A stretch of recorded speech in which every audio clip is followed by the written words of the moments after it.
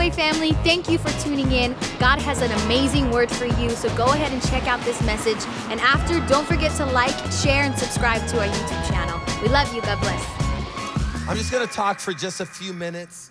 And this is a question that we're going to answer today very quickly. Why did Jesus come? That's the question. Why did Jesus come?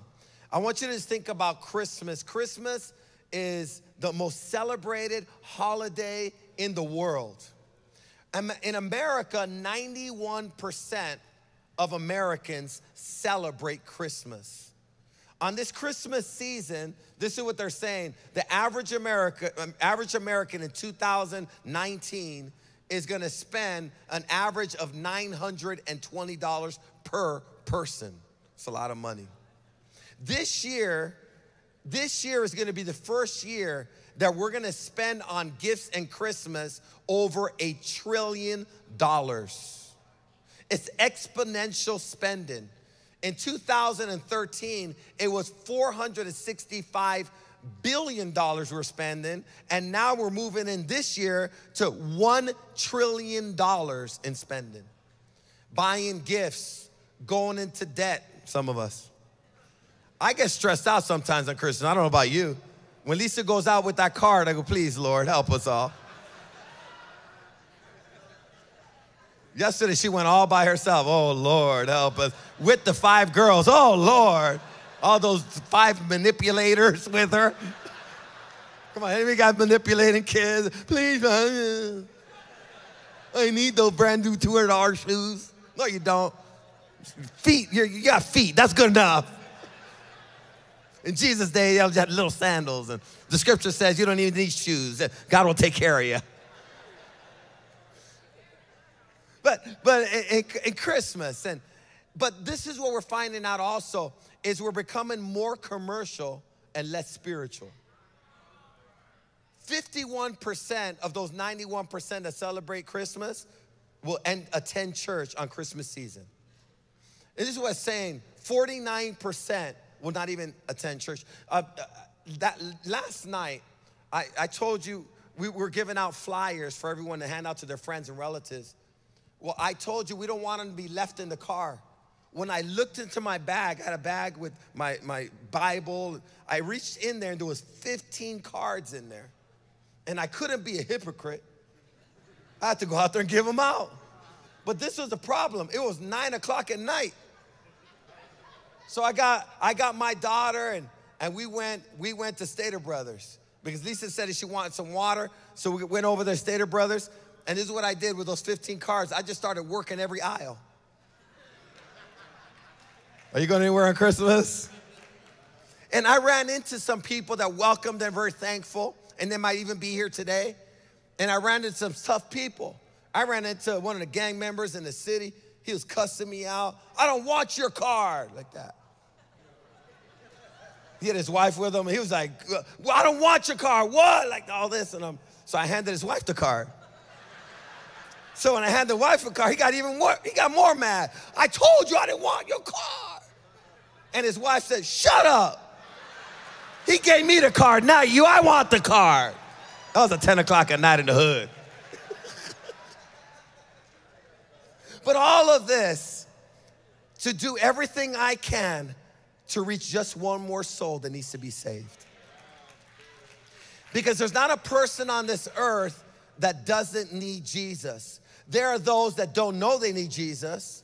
There are those that know they need Jesus. But the truth is, everyone needs Jesus. So why did Jesus come? He came with a mission. And let's look at Matthew 1:20. It says this, and as he considered this, an angel of the Lord appeared to him in a dream. Joseph, son of David, the angel said, do not be afraid to take Mary as your wife. An angel appears to Joseph. Now, he's ready to take Mary as his wife, but there's a problem. She ends up being pregnant, and he hasn't been with her. How many know there's a problem? Just imagine you're getting ready to get married, and you know you didn't sleep with your girl, and she says, I'm pregnant. And then she tells you, it's the Holy Spirit. Let me meet the Holy Spirit. Knock him out right now. So there was a problem with that relationship because they were engaged, they're getting ready to get married, and now Mary is pregnant from the Holy Spirit. So the angel comes in and intervenes because Joseph is ready to let her go quietly. He's still a gentleman. He doesn't blab her stuff all over town. He's ready to put her away quietly. Like, Mary, you diss me, but I'm still a gentleman. I'll let you go. But the angel intervenes and he says this. And he says, the angel said, do not be afraid to take Mary as your wife, for the child within her was conceived by the Holy Spirit. And she will have a son, and you are to name him Jesus. For this is the purpose, for he will save his people from their sins. So what's the first reason that Jesus came? Jesus came to save sinners. Who did he come to save? Who are the sinners? We're the sinners. All that means, let's not trip on the statement. It just means we've broken God's law. We've done wrong. We've all messed up. And all we have to do is just admit it. We've all failed. We've all made mistakes. We've all done things that we never thought we would do. It's just sin. I have good news for every single person in here. Jesus came to save us from ourselves, save us from our mistakes, save us from our cycles of destruction, save us from the misery we're in. Because the more sinful we become, the more selfish we become, the more self-destructive we become, the angrier we become. We need a Savior that will set us free from the depression, from the anger, from the past. Jesus came to save sinners. I'm one of them, praise the Lord. And it doesn't matter what you've done in this room. Jesus is not here to judge you.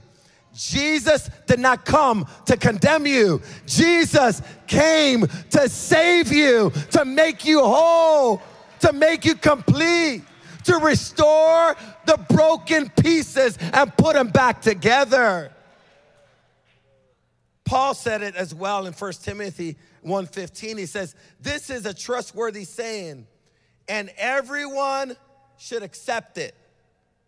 Everyone should accept. Paul saying, what I'm ready to tell you, everyone should accept this, what I'm ready to say.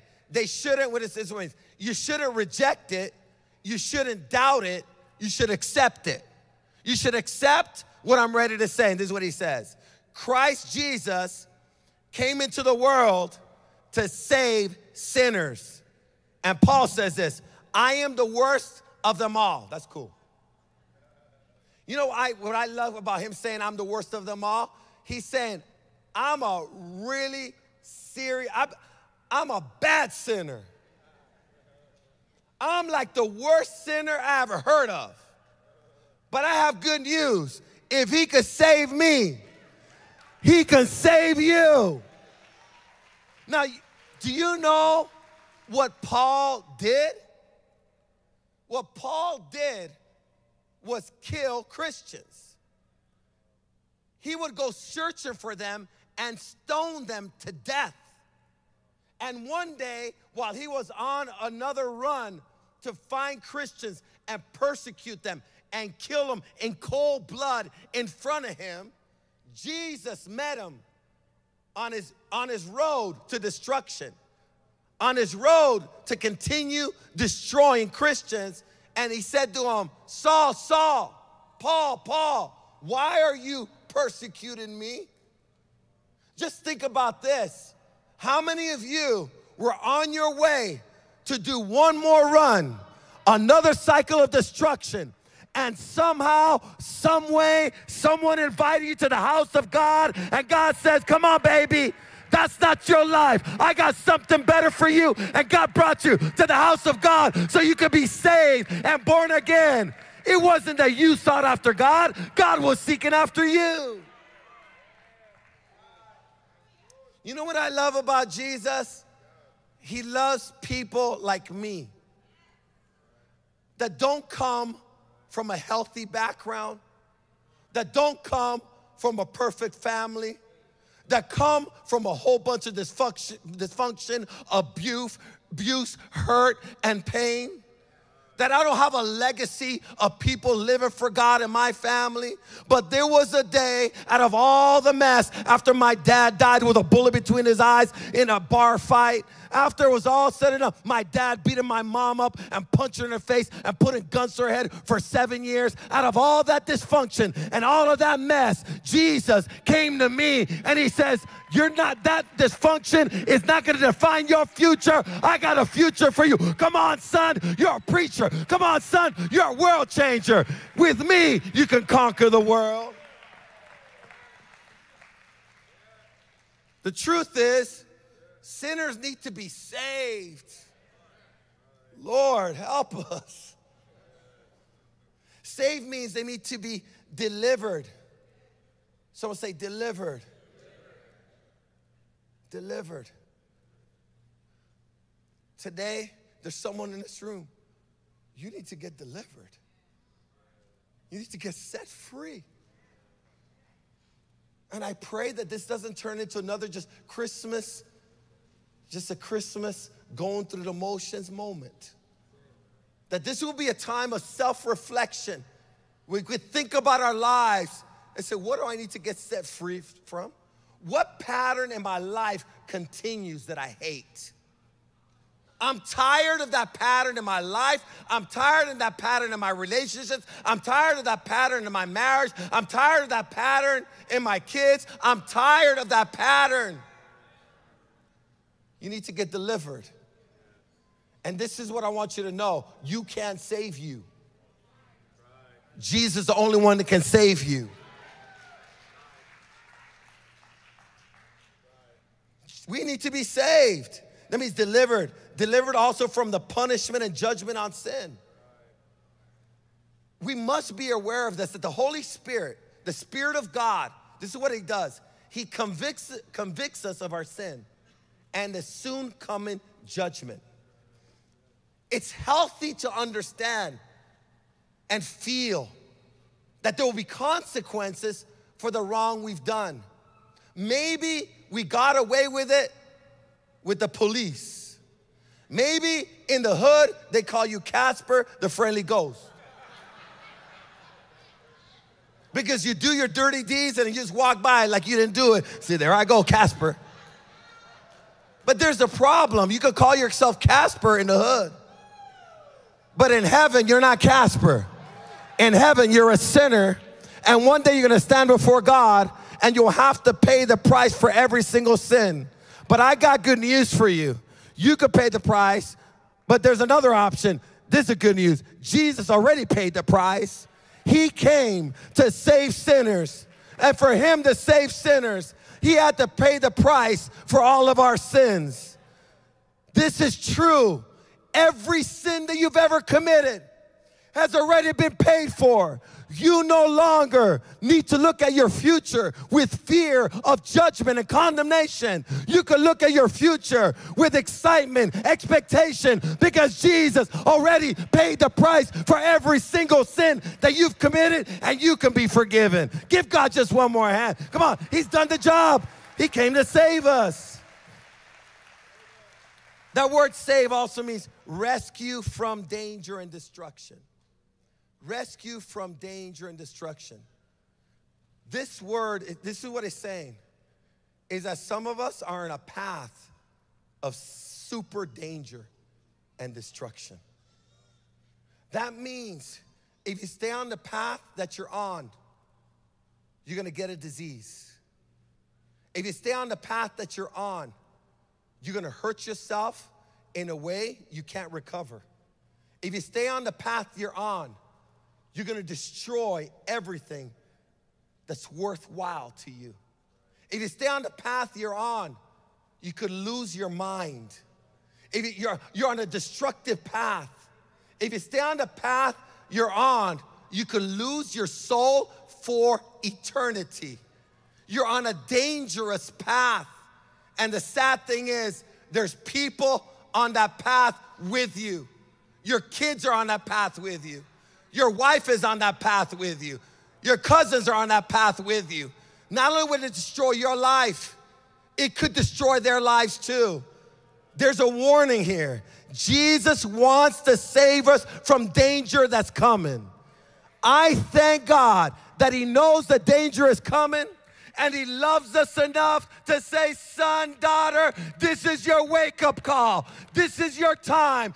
The future will not be a suicide. The future will not you being schizophrenic and losing your mind. The future will be you'll have a sound mind. You'll walk in power. You'll accomplish great things. Today is your day to be saved from your own self-destruction. It also means save means to restore to health or to make whole. Man, it's time to get healthy. We're living in a sick society. Our emotions are sick.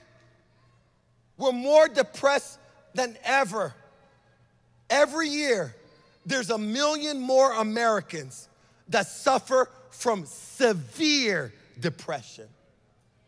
Every year, we have more suicides. You know what that means? It's so bad, I want to die. It's so bad, I'll kill myself. And I don't think there's a family that's represented here that you don't have a family member that committed suicide. I know I've had family members that commit suicide.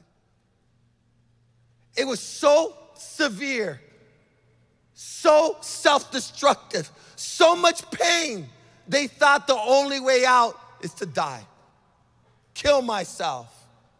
Jesus will restore our emotions, our lives, our family, our health, our minds. Does anybody need some restoration, salvation in the house? So truth, sinners need to be saved. Truth, we are the sinners that need to be saved. Say, I am the sinner that needs to be saved. Now, when God speaks that word over your life, it's never in a condemning way. It's kind of like saying this: you got cancer, I want to heal you. It's not a negative connotation. You're sick, I want to restore you. You have dysfunction and you got inherited the dysfunction, I want to help you. You've been trying to medicate your pain and you've been trying to medicate with more drugs and more drinking and more relationships, and you can't even be true to the people you said you're gonna be true to. You can't do it because you're not healthy. I have good news for you. We are all in the same boat and we need a Savior. And his name is Jesus. Come on, come on. His name is Jesus. He can save us. Come on, he can save us. We're the sinners need to be saved. In Romans 3:23, it says, all people have sinned. Who've sinned?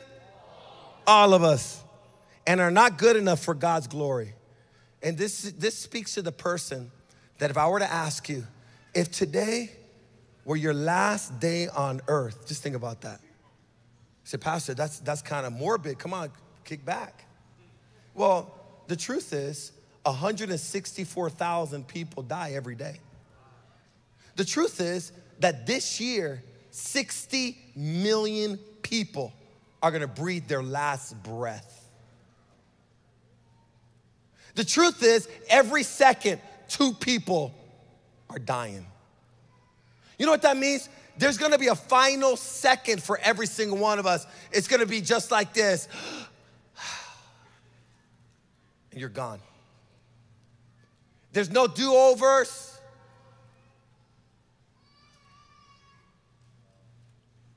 Second chances. No one's gonna pray you out of your condition. It's over. You lived your life. The old saying, it is what it is. Jesus came because we're in trouble. And he came on a rescue mission, and the rescue mission would cost him his life. That's how much Jesus loves you.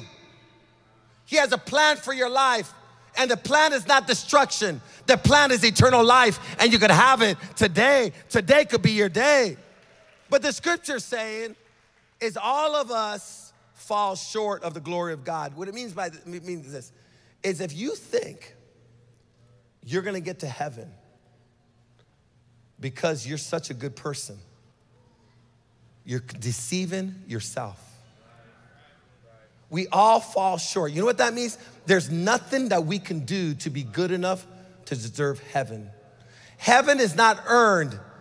Heaven, eternal life, forgiveness is a gift.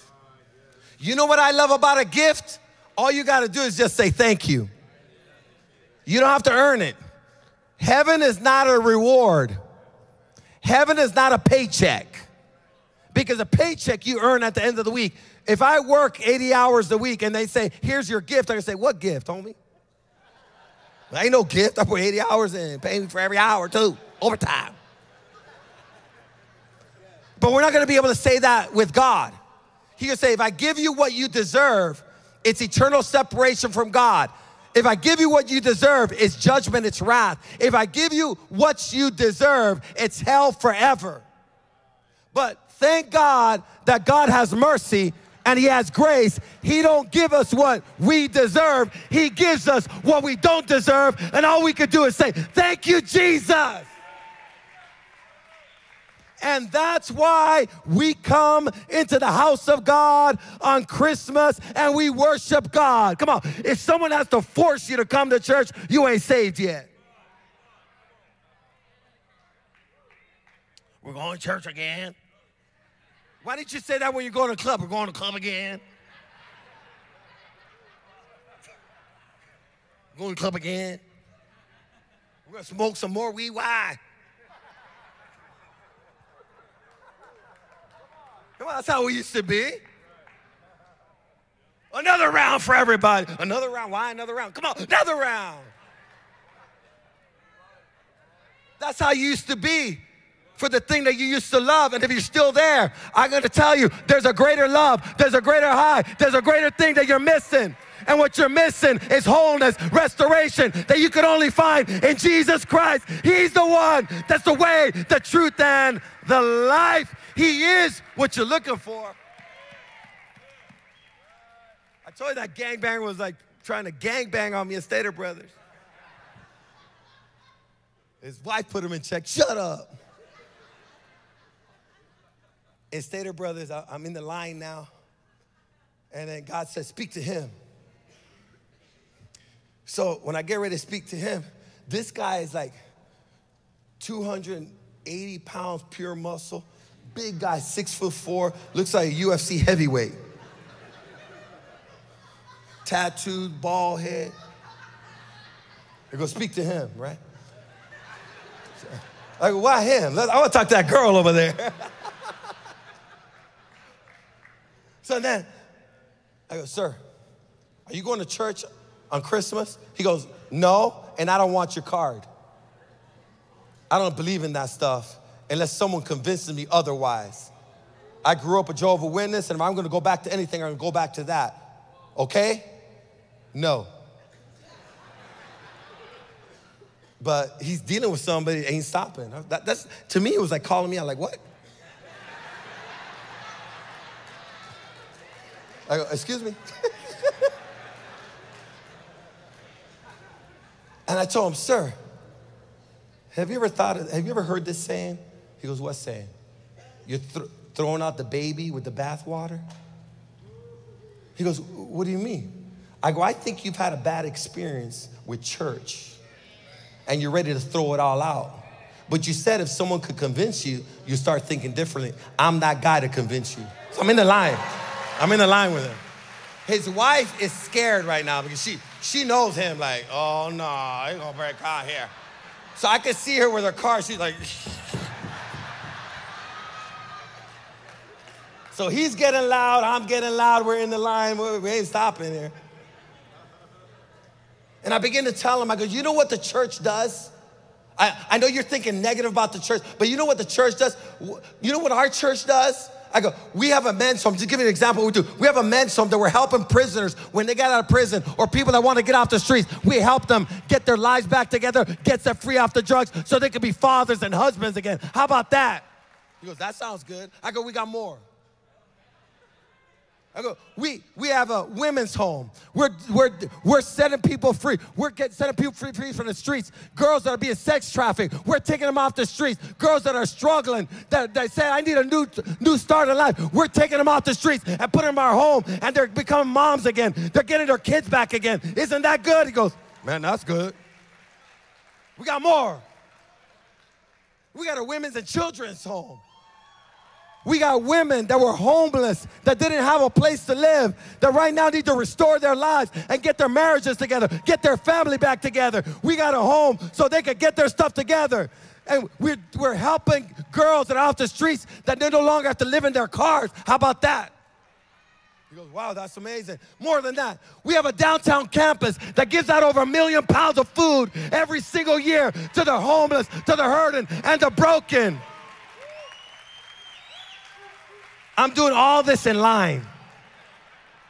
On the 15 items or less line right there. His wife's gone, my daughter's already checked out, and we're there, and I go, by the way, what's your name? He goes, my name's Saul. I go, I'm Marco. I go, Saul, today, a seed has been planted in your heart. I know this is a divine appointment. You know what that means is God is chasing after you.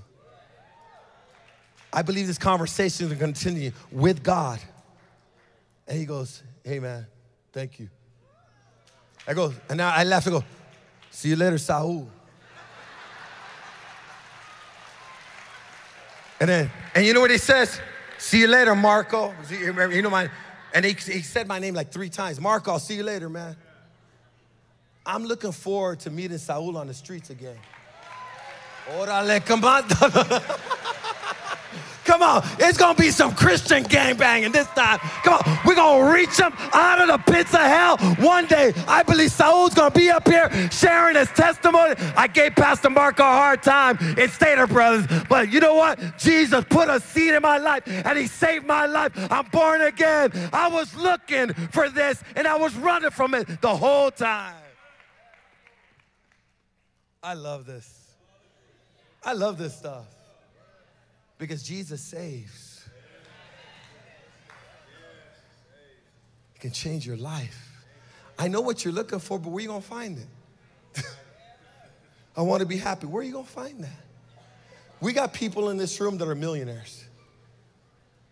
And if you ask them, when you finally got your first million, did it like make you like super happy and content to the point you didn't need nothing else? They're gonna be quick to tell you, oh my gosh, it wasn't what I thought it was. And then I began to chase after the next million. Still empty. What is it? Is it a car, house? If my old girlfriend just comes back, I'd be whole. Yeah, right. If my old boyfriend, if he'll just come back, he abused you when he was with you. Taking advantage of you, going out on you. But please just send him back. That feels so lonely. No, you need to get saved. Come on, God wants you to get to a place that you're so whole that you don't need boo-boo to come back. You don't need Trisha to come back. You say, I am whole just with God alone. I'm good. When the drug dealer comes, I don't need that high anymore because I got a better high, a greater high. I'm whole and complete. I found what I'm looking for, and his name is Jesus. You want some?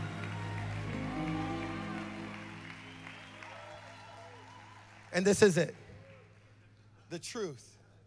Jesus is the only name we can call on to be saved, to be made whole, to be delivered from punishment, to be set free from our addictions, to be restored. It's only one name.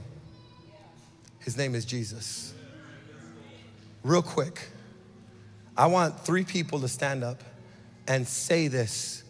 Just a quick statement. What have you been saved from? What did God save you from? Someone stand up in here. Say, Jesus saved me right over here. There we go. What did Jesus save you from, honey? Drug addiction. He saved you from a drug addiction. Only Jesus can do that. And you know what's so crazy is usually it's a generational drug addiction. Not just you, it's his family. Only Jesus can set us free from a drug addiction so we don't go back. Okay, somebody else.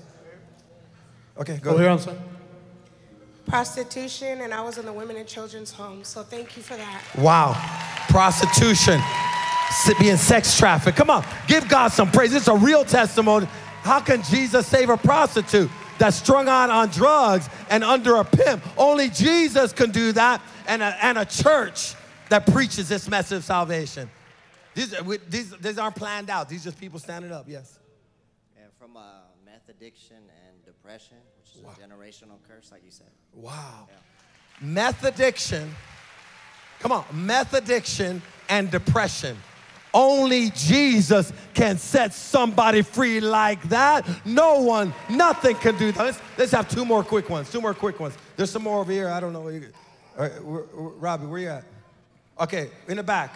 I don't even know where you got. He saved me from the dark pits of destruction and death, and brought me here, and I came here with the clothes on my back, and now my cup is running over. Amen. Come on, saving her from poverty, saving her from despair. Come on, saving her from darkness. Come on, is there anybody in that position? Yes, honey. Suicide. Suicide.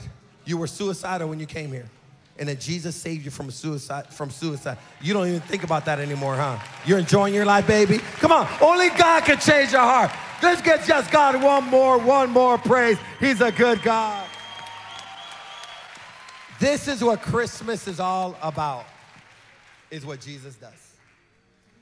This Christmas Eve on Tuesday, it'd be great for as many of us to come out, enjoy your time with family.